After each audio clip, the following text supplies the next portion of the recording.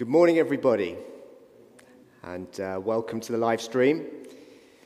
Welcome to those watching from other parts of the UK and the world. God bless you all in Jesus' name.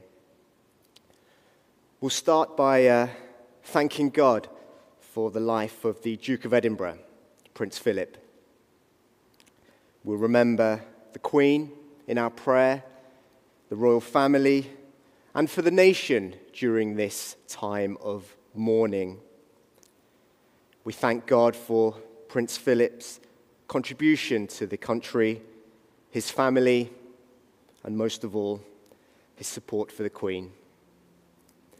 So a few lines from the Bible, Psalm 116. Gracious is the Lord and righteous. Our God is merciful. The Lord preserves the simple.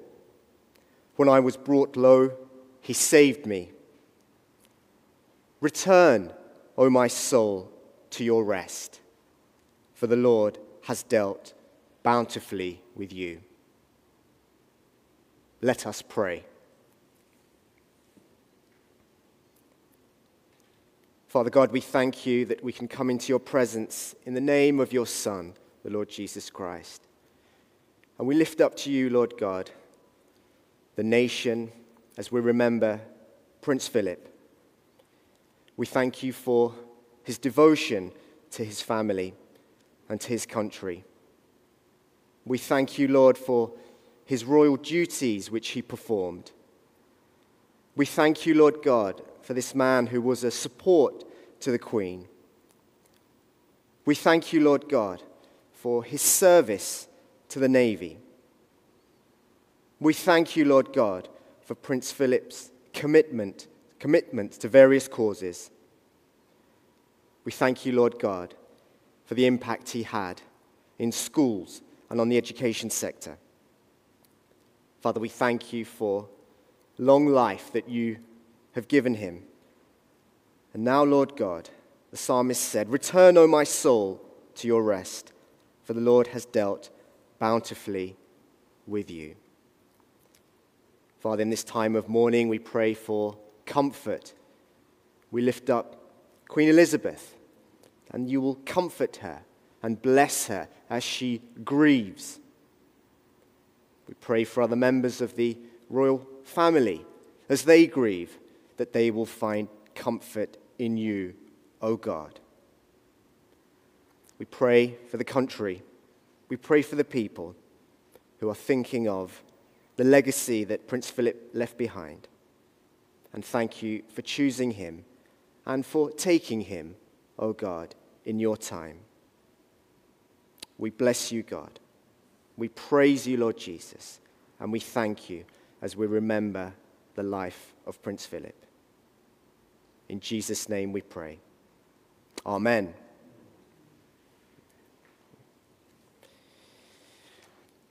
The title today is Dealing with Hidden Sins. Dealing with Hidden Sins. The reading is taken from Psalm 19. Psalm 19, and we'll be reading verses 7 to 14. I'll be reading from the ESV, which is the English Standard Version. Psalm 19, beginning at verse 7. The law of the Lord is perfect, reviving the soul. The testimony of the Lord is sure, making wise the simple. The precepts of the Lord are right, rejoicing the heart. The commandment of the Lord is pure, enlightening the eyes. The fear of the Lord is clean, enduring forever. The rules of the Lord are true and righteous together. More to be desired are they than gold, even much fine gold. Sweeter also than honey and drippings of the honeycomb.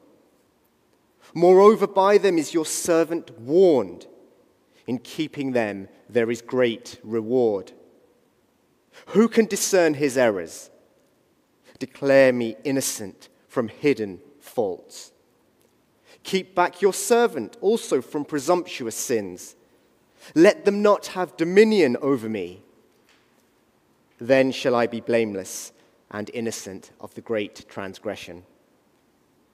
Let the words of my mouth and the meditation of my heart be acceptable in your sight, O Lord, my rock and my redeemer. Amen. A story from school.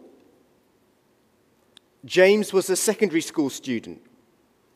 He lived at home with his mother and 3 younger siblings. He was a normal lad. He wasn't that popular, but he did have a few friends. When James turned 15, in year 10, something happened that caused his life to change. His mother fell ill and became progressively worse. The burden of care fell upon James. He had to wash her, care for her, feed her, and even take her to the toilet.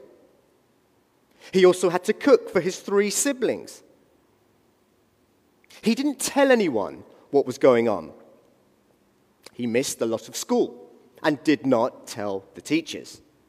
And then when he did go in, people made negative comments toward him. His friends abandoned him. So he didn't actually want to go into school. He felt low, alone, abandoned. To escape his reality, he started to use illegal drugs. That was how he tried to cope. He kept it hidden and didn't tell anyone. And now he knew it was wrong because his mum had warned him against drugs when he was younger.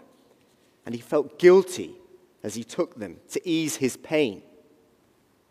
He did his best to care for his siblings, but he began to neglect himself. School attendance dropped even more, and the drug taking became more regular. Over time, he moved on to harder drugs, and it began to take its toll on his body. One day, on the rare occasion he did attend school, some of the teachers looked at the state of him, and they knew they had to act immediately. They pulled him out of class and spoke to him, and he told them everything, and he was finally able to get help. You see, in James's story, there was a cause to his life and subsequent effects. The fact of his mum falling ill, that's not sin.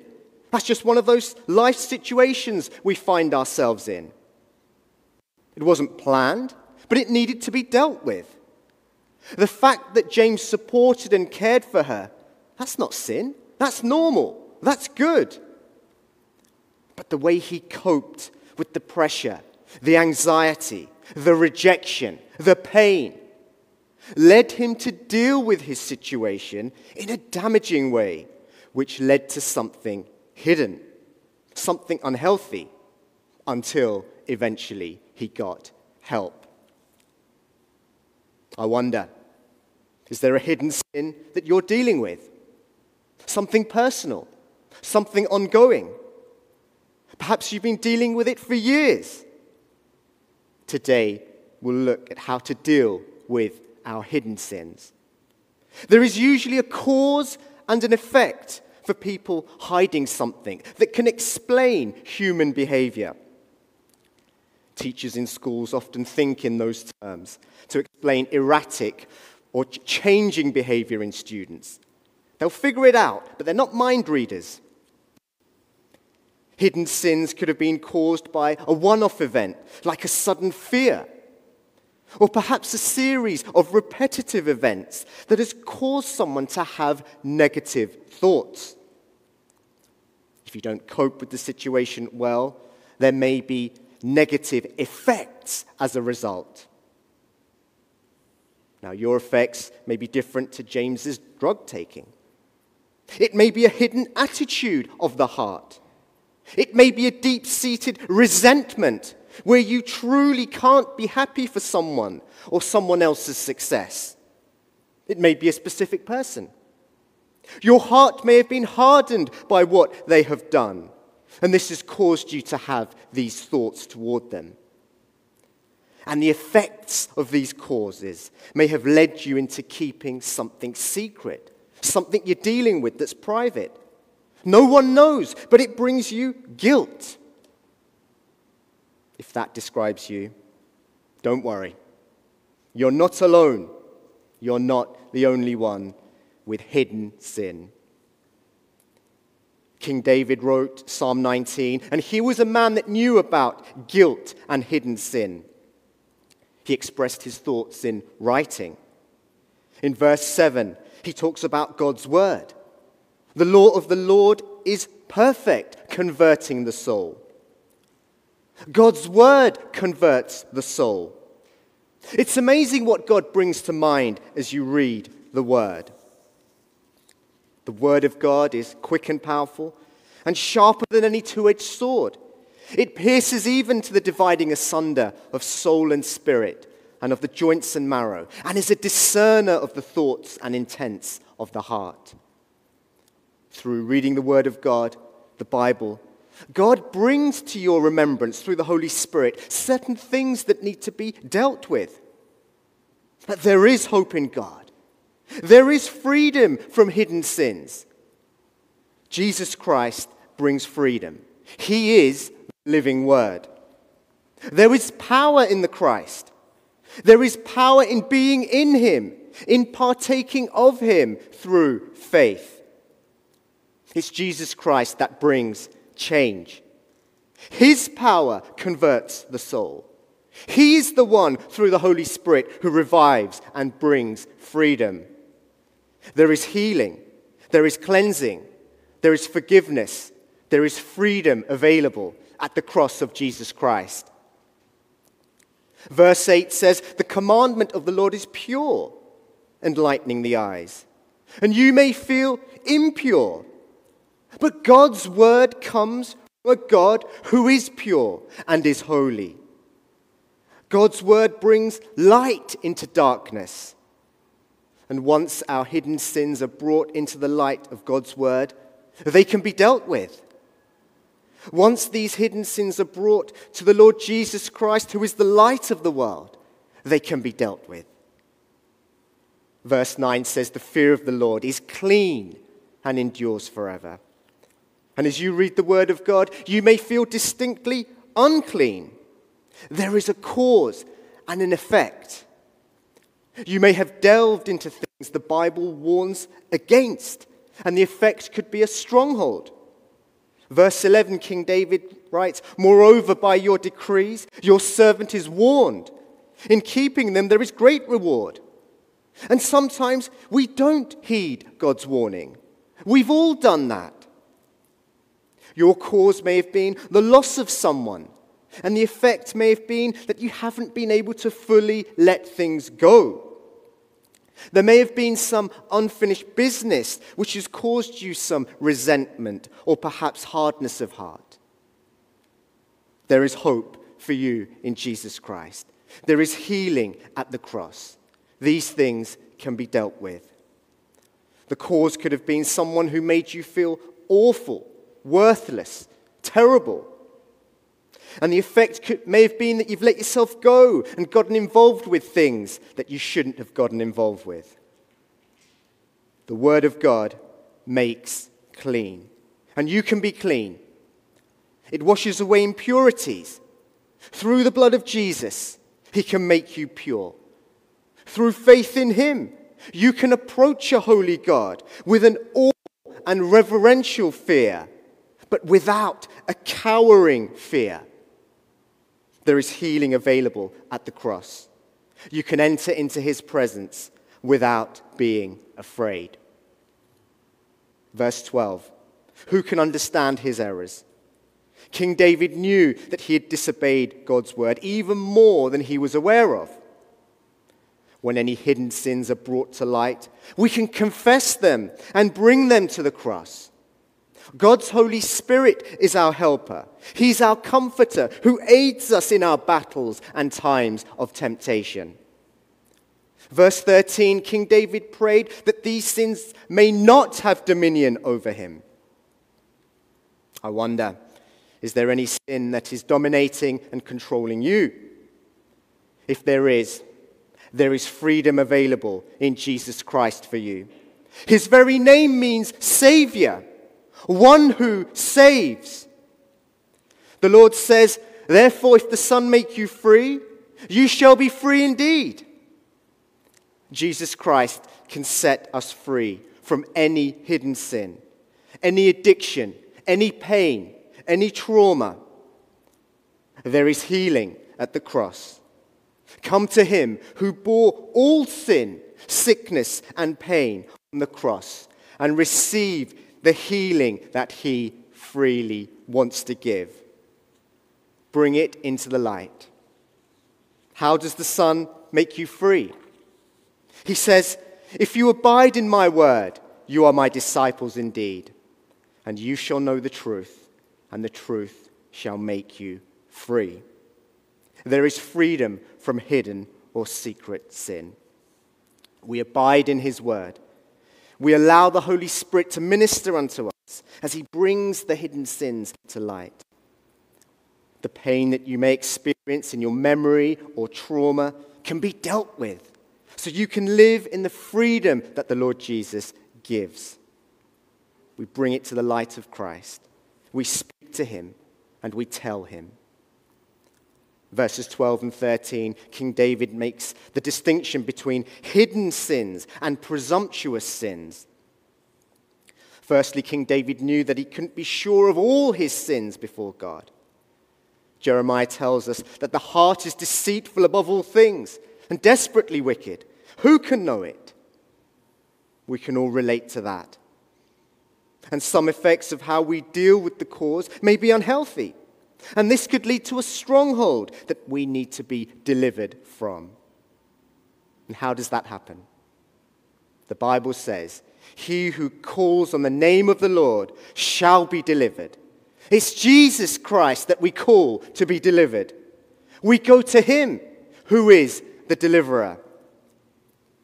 You may need cleansing from things that are covered or concealed. Well, there is cleansing and healing available at the cross. You have to appropriate the death and resurrection of the Lord Jesus and his blood to you. You receive his healing that he gives in faith, and you turn it all to him.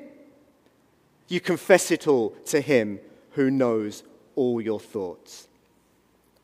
Sometimes things happen or are said, and you find yourself in circumstances where you're made to feel utterly worthless or useless. You feel empty and ashamed. And that sometimes leads us to do things we wouldn't normally do and ignore the advice of our parents or our elders. And we get involved in things that we shouldn't. Sometimes we reach a level where we're even shocked and think, how on earth did I get here? No one loves me. I feel utterly worthless and rejected and dejected. Is that you, I wonder? Well, if it is, the Bible says that you are not worthless. You are fearfully and wonderfully made by God. God chose you to be alive. He brought you forth with the intention to serve him through Jesus Christ, the Savior. When you put your faith in Jesus Christ, you become a new creation in him. The old person dominates no more. Behold, God makes all things new. The truth is that God loves you. He created you for a purpose. He wanted you to be born. The sin and shame you've been dealing with have been dealt with through his Son, Jesus Christ. He was put to death on the cross to pay the penalty of all sin and wrongdoing even to you, so you could be free and have a relationship with the Father. There is hope at the cross for you and I. Presumptuous sins are willful or deliberate sins. These are things you know that are wrong, but you find yourself doing them anyway. All along, the Holy Spirit is speaking to you, saying, no, don't do it. Don't say it. Any hidden sin, whether hidden or open, is designed to drive us to God's throne of grace, where we throw ourselves at the feet of Jesus and ask him to have mercy on us. King David cries out, "Lord, cleanse me from my secret faults, even though I know that they're not secret to you." And you can pray that same prayer. Throw yourself at the feet of Jesus and ask him to cleanse you. Well, you may think, well, what if he doesn't accept me? I've hidden something really serious. The words of the Lord Jesus says, "Whoever comes to me, I will never cast out." If you come to the Lord Jesus in faith on the basis of his death, his burial, his resurrection, not trusting in your own deeds, but simply coming as a little child would come to his father and says, "Father, help me," the Lord says, you will never be cast out. If you feel sinful and you think, well, I may have even committed the unpardonable sin, the Lord Jesus says, "I have not come to call the righteous, but sinners to repentance." There is hope. There is a place for you at the cross to find forgiveness, peace, and reconciliation with God. See, sin has a progression. It starts as a thought. You think about it a lot. You secretly wish it would happen. Then it does. Then it gets repeated. And then you are ensnared. Practically, there can be some relief through common sense.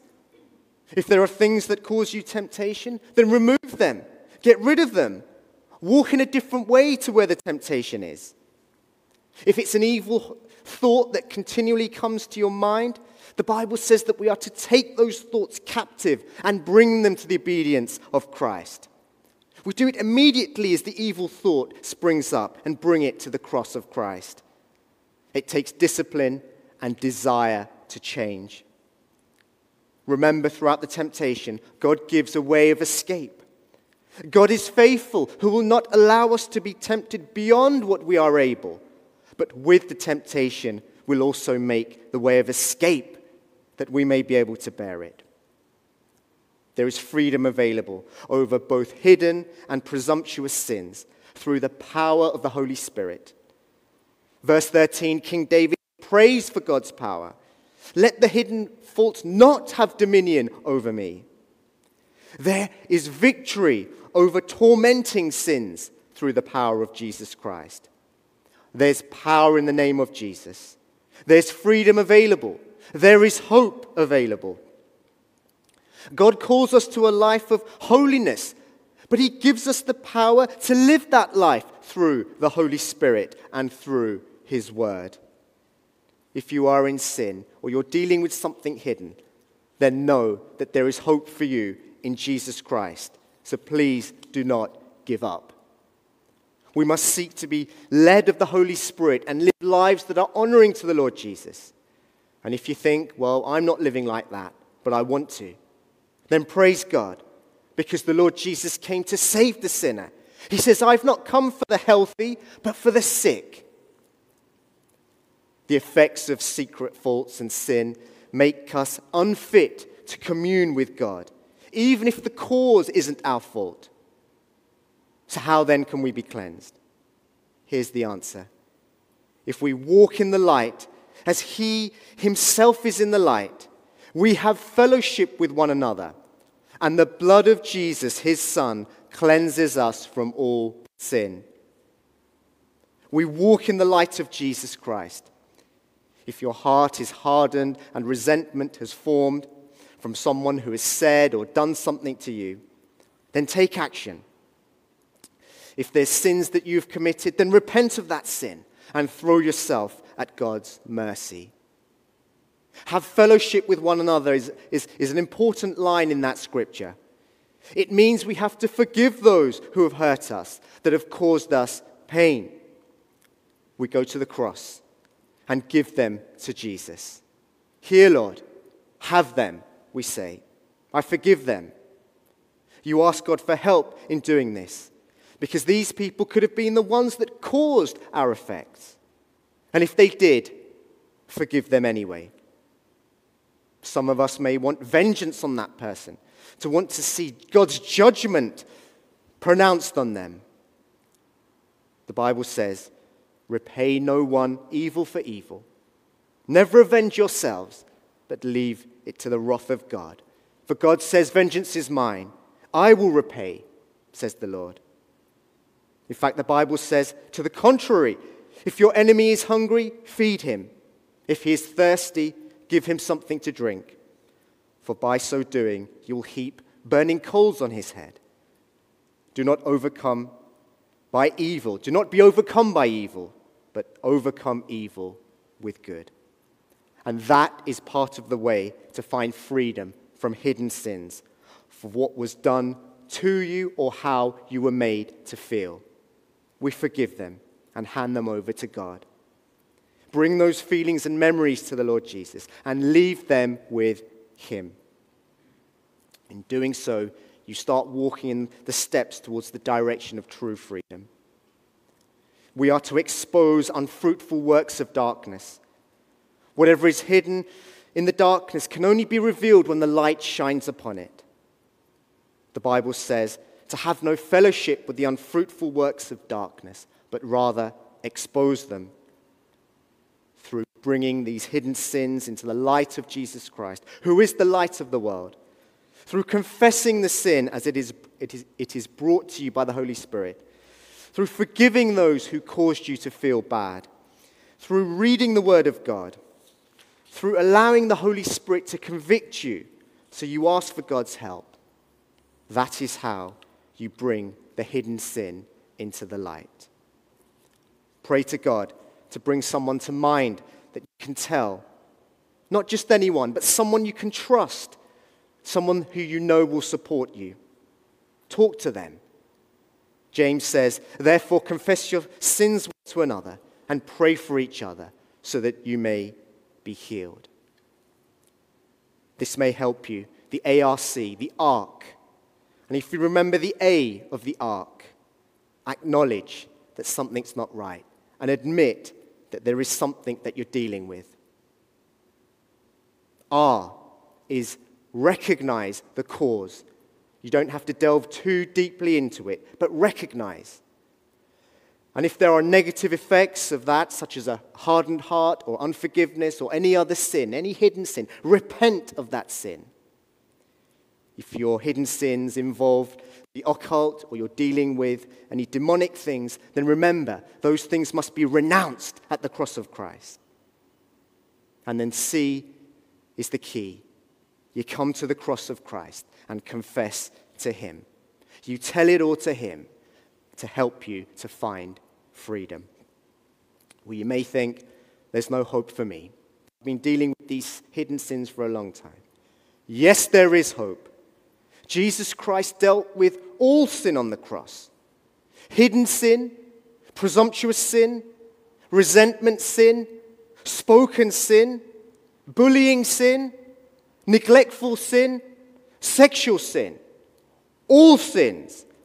There is freedom available at the cross of Christ. You were created by God to live under his blessing and protection. God says, I know the plans I have for you. Plans to prosper you, not to harm you. Plans to give you a hope and a future. Then you will call on me, and I will listen to you. You will seek me and find me. Now, God said this to the Jewish people who were in exile in Babylon. God promised to bring Israel back, and he gave them a hope and a future. And God gives this same hope to us through the cross. That's the key. That's the key. And verse 13, we shall then be blameless and innocent. And that's what we want. We want that freedom. We think about the first man, Adam, who was created blameless, sinless. And God gave him dominion over the garden. God gave him a suitable helper in Eve. And they both lived in constant communication and fellowship with God. But Satan, through the serpent, deceived them. And they sinned. And they hid from God. Then they heard the sound of God walking in the garden. And Adam and Eve knew that when they heard God coming, he would want to be with them. And that's the way God treats us. He wants to fellowship and be with us. And if we are in sin, we come to him without hiding. When Adam and Eve sinned, they made clothing for themselves and hid their bodies from each other. They'd never done that before. When they heard the voice of the Lord God, they hid from him. And then God asked a question. He said, "Where art thou? Where are you?" God didn't shout at them or bully them or destroy them. No, this was the question of a loving father who knows what his children have done. He asked the question to Adam to enable him to confess his sin, to return to his loving father who would forgive and make atonement for him. For some of you, God is calling to you. Where art thou? Where are you? No need to conceal yourself from God. Come out of the bushes and talk to him. Atonement has been made for you and any sin through the sacrifice of Jesus. And you approach God in faith on the basis of that atonement and not on anything else. When we sin and our consciences are pricked, let's not hide from God's holiness, but rather go to him. The Bible warns us against sin, but it says, "But if anyone does sin, we have an advocate with the Father, Jesus Christ, the righteous one. He is the atoning sacrifice for our sins, and not only ours, but also for the sins of the whole world." There is an advocate. The sacrifice has been paid. If you're thinking, "Well, I'm not ready to bring things out into the light," then hide in the person of Jesus Christ. He is the Rock of Ages. We make him our hiding place. Talk to him there. He is our refuge. He will not cast you out. There is freedom in Jesus Christ. Come to him, the light of the world, and at the right time, expose the hidden works into his glorious light. There's no need to hide anymore. The light of the world, Jesus Christ, is there to give you freedom. We'll finish with the words of the hymn. Rock of ages, cleft for me, let me hide myself in thee. Let the water and the blood from thy wounded side which flowed be of sin the double cure, save from wrath and make me pure. Rock of ages, cleft for me, let me hide myself in thee. Let us pray. Dear Heavenly Father, through the Lord Jesus, we thank you that cleansing is available. The atonement has been made. And thank you, Lord Jesus, for protecting and being with people dealing with hidden faults or hidden things. Thank you that cleansing is available. Freedom is available through you, Lord Jesus. You yourself said, whoever the Son sets free is free indeed. Help us to abide in your word. Help us to abide in you. We pray for those who are not ready to bring out these things into the light. May they hide themselves in the Rock of Ages, Jesus Christ, and talk to you. Thank you, Lord God, as you bring to mind certain people that people can talk to confidentially, privately, in love. Thank you, Holy Spirit, for comforting us through your word. And your word says that you will never leave us nor forsake us. Thank you for the blood which cleanses, the blood that has power over the devil and any stronghold. Whoever the Son sets free is free indeed. Set us free, Lord Jesus, so we can live lives of blessing to glorify you. Thank you, Lord Jesus. It's in your name we pray. Thank you, Savior. We bless you. We praise you. In Jesus' name, amen. Thank you, everybody. Thank you, Wickford. Why not read all of Psalm 19 today? And if you're in a family, why don't you read it as a family? Thank you very much.